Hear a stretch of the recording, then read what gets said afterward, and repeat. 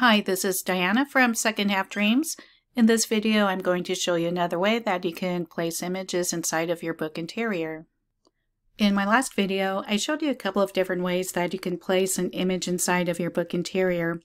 One way is to go up here to File, Place, select your image, and drop it inside. And the other method is to just drag and drop your image over.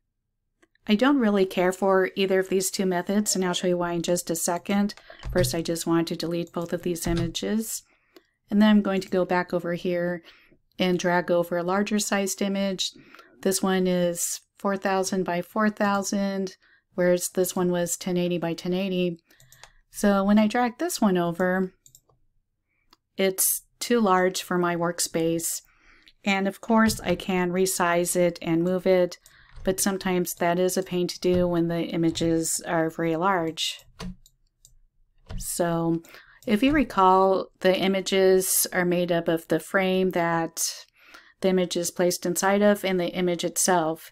So my preferred way of placing an image is to create the frame first.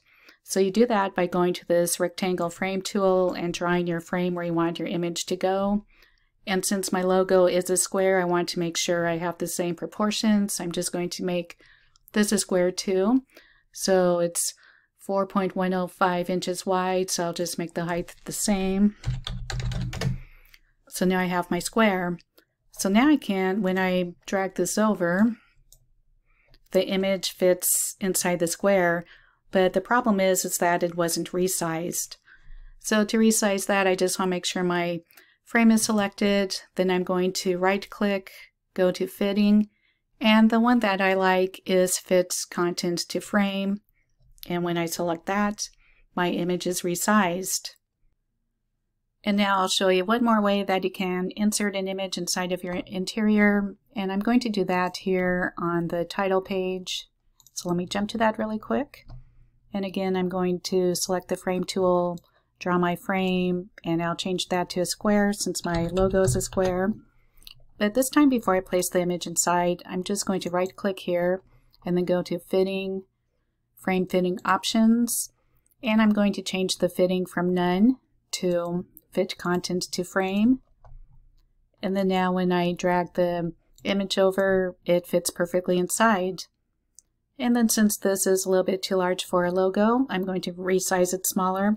And let me just show you a different way that you can resize it from what I've shown in the last video. You can also go up here to resize it. And right now, they're both at 100%. So I'm just going to drop it down to 25% and then move it over to the bottom of the page. And I'll just check my margins really quick and move this up a little bit. And now I have the logo placed inside of my interior, and that concludes this video.